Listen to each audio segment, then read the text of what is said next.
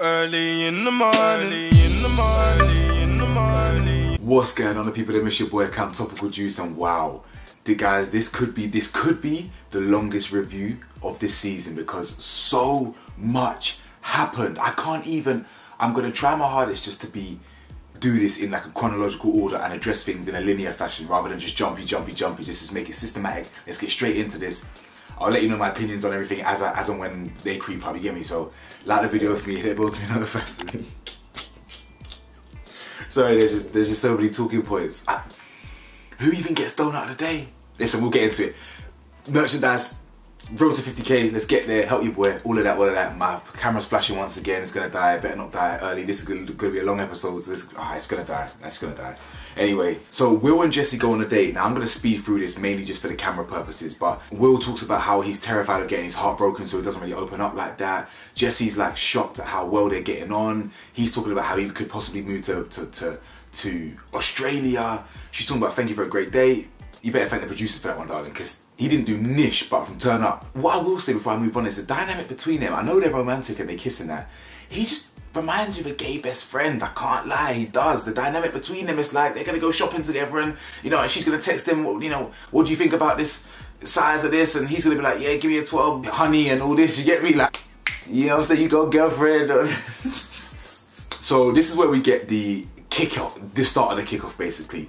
And Zara intrudes on Olivia. Now, Zara's my girl in this episode. People in the group chat don't really like her because she does love the attention to be on her. I can't lie, she does. Let's be real here. I'm a fan of Zara. I do like Zara. Yeah, as a character on the show, she brings entertainment. She's bringing the fire, the attitude. I love it. I'm here for it. But bro, like sometimes she thinks that she's still in her saga. Zara, your saga ended. You know what I'm saying? I know it moves fast. I know that was yesterday. I know it's fast. I know it's cold, but your saga was yesterday. This is the Liv and Ellie saga now, but she loves to do little things that just make it about her. But anyway, I'm here for it. I've got to shout out Fred Stones, yeah, because he made me laugh in his video yesterday or today. Is killing me, yeah. This Zara girl, yesterday, she literally goes, yeah, you can tell me any secret. I know all the secrets in here. I'm that girl. I'm trustworthy. What? What happened to that? 10 seconds later, straight up to Liv. Straight up to the 10 seconds later. She basically explains to Liv what's happened, and while that's happening, Tom and Nat basically watch them go up there, and he's like, I've been honest with Liv, me. And so he's like, yeah, well, I didn't do nothing then, you know what I'm saying? He's happy, yo, happy days, you get me? So he's walking off thinking, yeah, I'm free willy-nilly. And obviously, she then comes down and confronts him, but guys, I'm sorry. Even though Liv is kind of slowly, I'm warming to her slowly, like very slowly, we're all kind of getting on, we're all kind of united against our opposition Tom right now. She's not hard. Liv, who do you think you are in terms of like, oh, you're fiery? You're not fiery. I called it 10 years ago, 10 episodes ago. You're soft. If she even said it, oh, I'm even gonna cry, or I'm even gonna, no, you're not gonna do nothing. You're either gonna cry or you're gonna sulk or moan. You're gonna cry. That's basically it. Like, there is no other alternative. You're a crybaby. If it was Zara that had got disrespected, imagine if Zara was the one year that he was woofing to, blowing smoke up her ass, and then she finds out that he was kissing Ellie. She'd erupt, because she already erupted, kind of making it about her anyway. Zara just kills me though, because what I love about Zara is she's so confident in herself, you know what I'm saying? She's assertive. She even walked up to Ellie and says, I know who you've been kissing, baby girl. You know what I'm saying? I like that kind of, I just like that assertiveness. And that's like, that assertiveness comes from someone who really has kind of a lot of kind of, yeah, self-confidence, I suppose. But again, she's very chatty-patty, and if it's not about her, she has to be the one relaying information. Now, again, I don't rate that, but this is what Love Island's about. This is what Love Island's about. It's entertaining. It's entertaining, and there's a lot of people who will support her because there's bias, and there's a lot of people who are very anti-Zara because I don't know, there's an anti-Zara sentiment out there that I don't agree with, and there's a bias Zara. I'm just flat down the middle. I take people on a case-by-case basis in it, but anyway, she then starts doing up labba with Ellie, saying, Tom's been saying he doesn't feel this way about you, like really stirring the pot the way we need it, for the entertainment. Liv and Tom basically get into a chat, and he's just, guys, I've written down so many quotes here, so many quotes that he said. I'm just gonna summarize it and say that he's just childish, guys. He's very, very childish. This whole getting his back up, not understanding what he did wrong, like it's all just childish, guys. It's pathetic. And this whole narrative of it's only a kiss. you know, it's only a kiss. Bro, like, you can't in your heart of hearts believe that. You can't. Again, Liv's like, oh, you know, I don't know what you're here for. You're forgetting it's people's feelings. And I'm like, I hear that. And then she just makes it all dramatic and goes, you can all stand there, it's fine. And then she just cries. Liv, I want to give you donut of the day for that, but there's someone just a little bit more pathetic than yourself. Now, Shaq, doing up MVP type moves, is calling out Tom. And I like that. He basically says that, listen, Ellie ain't in the wrong here. And he says, you know, you should be more honest with your communication, the way you move things. Like, and then again, my man with his backup. Oh, you haven't heard the full story, bro? Shaq isn't even coming at him. He's talking to him with maturity and he's just telling him straight, as a man should. You call out another person. It's not just man on man. It's anyone. If someone does something wrong, you call them out. Younger to older, woman to man. It's simple human dynamics. At least the black people in this episode were doing up therapists once again. What? I swear, black people are just a therapist every episode, every season, bro. I can't lie to you. You got fucking soppy bollocks Lana, yeah, crying to Tanya, and then you've got with my man Shaq doing up, you know what I'm saying, calling out the fellow lads. I respect that. Ron and Lana speak, yeah, and guys, this guy is literally a clown, guys. The thing is, yeah, this is Love Island, and this is the first ever cast year where they really have like a unified kind of agreement that at the end of the day, 8 weeks or not, that's not that long. We should be in here to explore new connections, and they're all singing off the same hymn sheet. I don't know if you've noticed that. So Ron's not necessarily doing anything wrong, and I will stand by that. But Ron's just, the way he goes about it, it's just, and guys, I hate this term fuckboy, because fuckboy never even used to mean about a player. Girls somehow changed the word. So I don't usually use the new meaning, but this guy actually came across and sounded like a fuckboy, guys.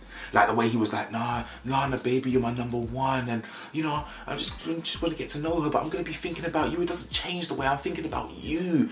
It sounded like the start of an R&B music video, bro. Like, the guy's just a clown. That's all I can say, man. The guy's just a clown. He's just not serious. Clearly, him and Sammy have a connection. I don't know who she's gonna pick. Her connections are with Tom, Ron, and Kai. I don't know. It depends on the recoupling tomorrow, how that goes. Kai apologizes to Tanyel, and again, Tanyel, I rate Tanyel for this. I can't even lie, because yeah, Tanyel was a bit fiery this episode, but and what? She calling out that knee Karen, calling out that knee Kai. I think, you know what it is? I think Tanyel, yeah, just got bored of seeing the dried up spit on the side of Kai's mouth. You know what I'm saying? I don't know what he'd been drinking milk or something. I don't know what's going on with the side of his mouth, but yeah. He basically tries to apologize to her for calling Sammy in front of her. I think he does it again this episode, but yeah, whatever. She basically just sticks it on him and says, you know, calls him out, says, you know, you've proven that I'm not a priority, I don't like the way you move, or and Kai, because Kai's young and he's immature, he's like a child, he gets his back up. And he goes, you know what I'm saying? All kind of, don't accept the apology then, all this stuff. I've got no problem with that, to be honest. I feel like Tanyel's the only one in the villa, yeah, the only one. Yeah, you've got a couple people close, but the only one who really respects her own gangster and like knows her own worth fully, and just says, you know, even the little things like calling someone is enough for me. That's enough. You give me the ick. I rate that. Tom pulls Ellie for a chat afterwards. He just says, yeah, that's flirting, tries to cut it off of her. She basically says, you know, she's now hurt as well, so she needs to add her list to the, you know, add her sixpence or whatever it's called. She's not crying about it, but she's upset. Will and Jesse return to the villa. He's talking about how he's in love nearly. Bro, it's been a week, bro. You were alone for a week. It's been the second week. It's been a week. Do you know what I'm saying? Bro, get a grip in it. That's what I'm gonna say, get a grip. Will then explains to people how he's a snitch and how he tries to justify his rapness. Bro, you're moist. It's as simple as that, you're moist. I wrote down here Zara is the MVP, and the only reason I wrote that is because I like the way she just said, you know what, I don't even care if you're with the boys. I ain't gonna call you, I'm just gonna say it how it is. I've got to give her credit for that. So she basically comes up to him while the boys are sitting there. Now, this should have been what Olivia did. Olivia, you ain't built like that. You're not. You're not fiery, you're not hot-headed, you roll over. And that's what it is. You even said that, oh, despite all this, I still have feelings for you, I still care for you, to Tom. Like, you're not about it. So this is why we needed Zara for this. Yeah, this should have been Liv, but we needed this because Tom needed a bollocking. Now, do I think the parent comment was necessary? Probably not, but it wasn't that bad, was it? Well, come on, it's not that deep. Oh, your parents should be proud. It's just a girl saying something to get under your skin. You know, Tom's trying to take that approach where it's like, oh, she hit a low blow. That's kind of like, you know, kick her out. Oh, that's a low blow. Yeah, I'm mad. And then the guy starts, oh, throwing his thing. I thought he was about to confront her. This boy, I ain't gonna say man, this boy takes his jacket off and walks upstairs, bro. If you've got a problem, if you've got some bass in your voice, you go up to her and say, if you're such a big girl, where was this energy before? When you were doing exactly what I said, stumbling over my words, crying over me, yeah, where was that energy then? Now, I'm not saying that to cuss Zara, by the way. I'm just saying what Tom should have said, you get me? If you got that bass in your voice, throw in your jacket, come with some energy. I had you wrapped around my little finger, Zara. Now what? Yeah? You got energy now? Don't worry, I already dashed you to the side. I'm onto your up now. Yeah? But Tom, you ain't got no bass in your voice. You got bass. You got bass for a wall. Yeah? And you threw your jacket on it. Yeah, you got bass for infrastructure. You know what I'm saying? You ain't got bass for no humans. Another argument breaks out between Tanya and Aaron. Now, I don't remember, it all happened so fast, I don't even know how it initiated. All I remember was thinking, Aaron, why are you getting involved? Why are you always talking? Why are you always there? Aaron, you're a side man when it comes to the whole show. But when it comes to like just sticking your beak where it doesn't belong, you're number one, first class. You know what I'm saying? You're an A star in being a side man, getting no things, bitching about other boys, yeah, stirring the pot, and sticking your beak where it's not needed. You know what I'm saying? But I'll be honest, again, he gave him some entertainment today.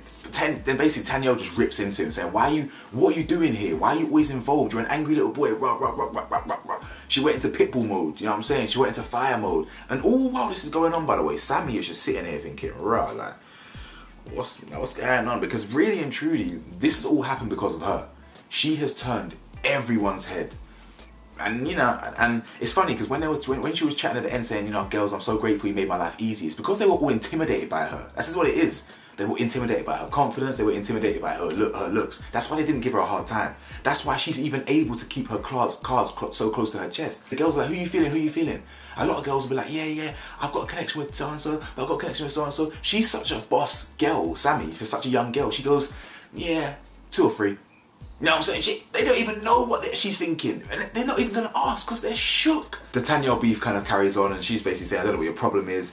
Then the feedback the next day is them trying to squash it basically. And they do squash it and it was kind of awkward and Tanya was just saying whatever. They end up squashing that whole beef. But before that, they end up having the group feedback sessions, innit?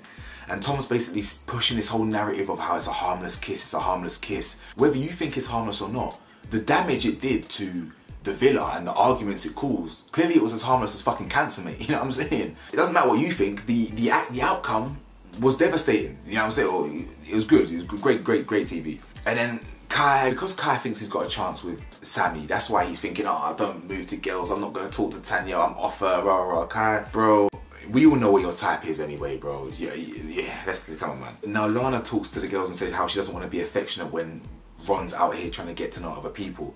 And I agree. I'm going to get to Lana in a bit. Now, Ron and Sammy speak, and guys, this is where we can tell, like, he doesn't want Lana no more. He doesn't. Yeah, you can tell all that you're my number one bullshit is just pure gas, guys. You know what I'm saying? He likes Sammy. It's his type. She's lenger. She's got more confidence. They even kind of sound the same. It's like, it's tight. And unfortunately, this might sound harsh because she's a crybaby wuss, but I've got to give Lana donut of the day, guys. I've got to. She's friends with Tanyel, yeah? She's got this boss girl next to her who knows her worth and ain't really prepared to take shit, yeah? And this girl's the complete opposite. Have you not learned anything? I'm sorry, like, there's only so much, yeah, where I can feel sorry for someone. Like, woman up. Woman up. Even Zara, yeah, Zara shed a tear in the end for Tom, which should never have happened. Zara should have never let Tom make her feel like that. Zara got there in the end and you know, got hot and fuck Tom. This Lana girl is so soft. All she does, they're having a conversation, she looks at him and bursts into tears. I'm sorry. You can call me harsh all you want, I'm sorry. Yes, do I understand it? Of course, you know me, I'm balanced. I'm a balanced individual. I think it is when she can see the connection that's forming between them, it is gonna be hard. Especially when she's this one man kind of woman and blah, blah, blah. I get it, re-te-te, blah, blah, blah. But cry me a river, woman up. You've known him for 2 weeks, stop crying, I'm bored of it. Yeah, I'm bored. You get donut of the day for just being too upset. And you can even tell because even when Aaron, yeah, the slithering snake Aaron who tried to, you know, set up Ron yesterday, even though he was talking facts, he was still a snake. She wasn't in it. Even though he's like, yeah, oh, good eye, mate. Yeah, I'm kind of interested to get to know you. Are you interested too? Because he's getting interested in Sammy. You know, now your Love Island experience can start. Yeah, good eye, mate. And then she's just like, yeah, you know, yeah, I'm open to get to know people, yeah. She don't care about him. Aaron, go back to doing what you do best.